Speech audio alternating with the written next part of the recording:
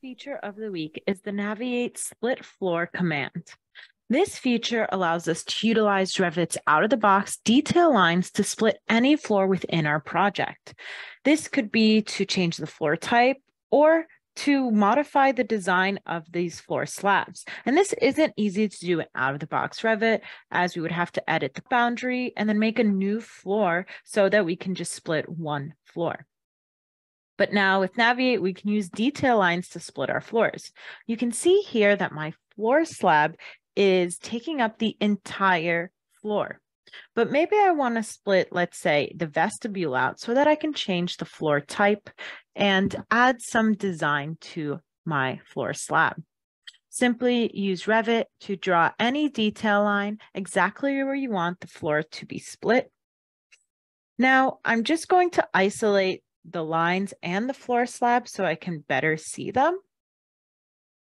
And then use my Naviate Split Floor feature to split the floor. Simply select the command, select the floor slab you want to split, and then the line to split it with. And just like that, Naviate split it into two different floor slabs.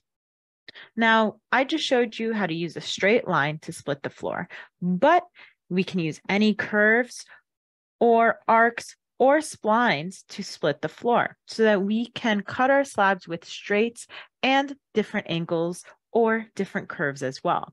So I'm going to draw a spline with many curves so I can show you just how we can use any line type to split our floors.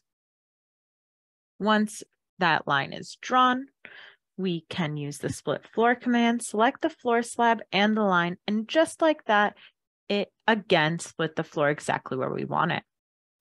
Now we can do what we need to change the design up, select different floor types, and easily split our floor using the Naviate Architecture Split Floor command.